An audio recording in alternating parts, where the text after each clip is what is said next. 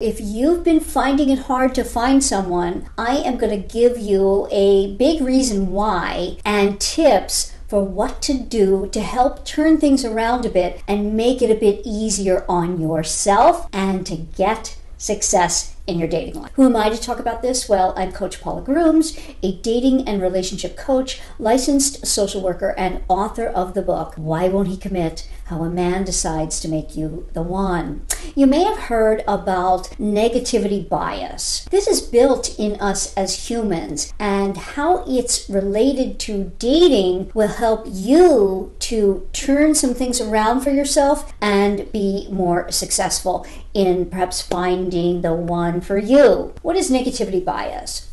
This is an anthropological, evolutionary thing whereby we as humans are much more aware and we make decisions based upon negative things that happen in our life. Why would this be? Very simple. Because in order to evolve, we needed to recognize quickly, understand, and incorporate dangerous, bad, unpleasant things that happen to us. So we have a bias much more towards the negative than the positive. We pay attention to negative things in a way that we don't pay attention to positive experiences. It's why you might be ruminating on something that is very negative in your world. Even if it's just your boss made a snide comment or something to you, you ruminate all day on that and it follows you. Then we also are motivated by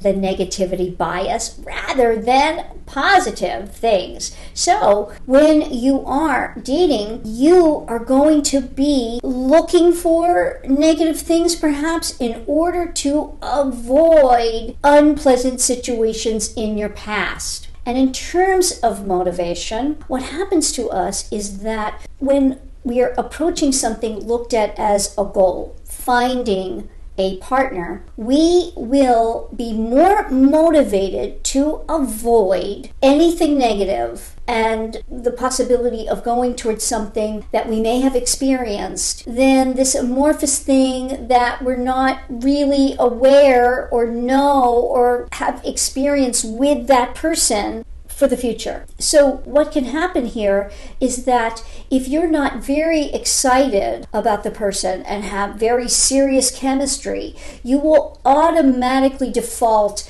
to negative bias. He didn't have the kind of shirt you like. He used a Velcro wallet, whatever it is. I'm going to give you some tips for how to overcome negative bias in the moment that will help you, because you're always going to see the negative if you're not overwhelmed and flooded with chemistry. And we know that chemistry is not the main thing that will drive a great, long-lived, lifetime relationship.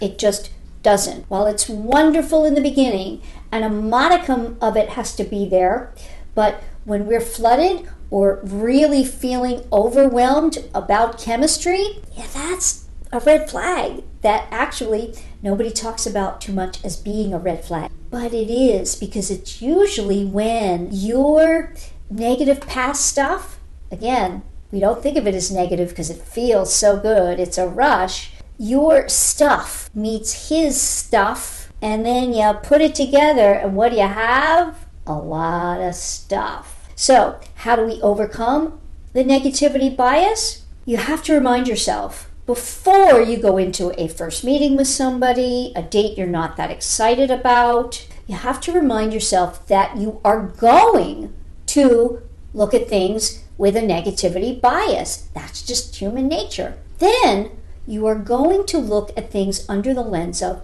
what can change and what can't. Then you are going to overcome negativity bias by saying, there's something about him I don't know. There are many things about him I don't know. There's something about him that is interesting. I like his, and then whatever it is that you might like. He has great hair, manners, humor. Add in the positives right then and there to overcome negativity bias. Second thing is, look at things under the lens of what can change and what can't. For example, he has a Velcro wallet. Well, he can get a new wallet. You don't like that he wears short-sleeved, boxy shirts. To please you, when you're in love and his gal, you can have him wear long-sleeve shirts. What can change and what can't? Even if it's, say, something like his teeth. If he's really in love with you, you say, honey, I would love for you to, maybe get that tooth fixed. I think you would look so handsome and so wonderful. He may do that, you see? What can change and what can't? Characteristics. He's rude, obnoxious. His language is bad. He has no sense of humor. He has bad manners. Those things are very difficult to change. You find out he doesn't care about friends, cavalier about lying or something like that. Those things you won't be able to change. But when you look at what can change and say to yourself positive things in that moment, it means you're going to be aware that you need to look for them, because your negativity bias will be first and foremost in your mind and immediately snap into place.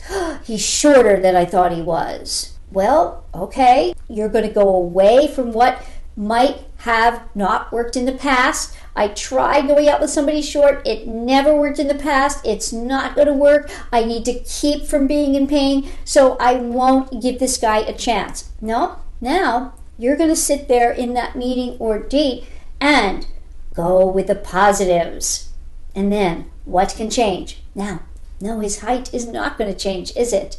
But you may find a list of so many other things that you'll continue to give him a chance, and maybe he will win you over, and you will, through that, overcome that negativity bias. I hope this was helpful. I trust that it was. It's very important that you do these things if you are looking to find love, because it is hard to do so, and our negativity bias is most in place with online dating, whereby you know that it's very important for you to be online if you are looking for love, because that's where men are going. And if you are, please look into my One Love Online to Never-Ending Love, 7 Simple Steps to Digital Dating Success. It's a game changer. It's helped so many of my clients really have success online, and I want you to have that. So check that out. I will link it here in the description. Take these tips into your next meeting, date, and you will do yourself a huge, huge favor. I trust you got a lot of good information in this video, and I want you to have more by subscribing and clicking that red alert bell so you don't miss any of my upcoming videos. And if you want even more, there are ways to talk to me. You can talk to me for free on the podcast. You can have a consultation with me. There are several other ways that you can check out by going to CoachPaulagrooms.com. I am available to you. Just go now to CoachPaulagrooms.com for any question, to get my book, to find out about any of my coaching programs, my self-help courses, anything at all that you need. I am here for you and want to give you all that is possible, because all is possible for you in your romantic life, and you can get what you desire and deserve. I want you to know that. I am happy you are here learning, leveling up, and I will see you in the next video.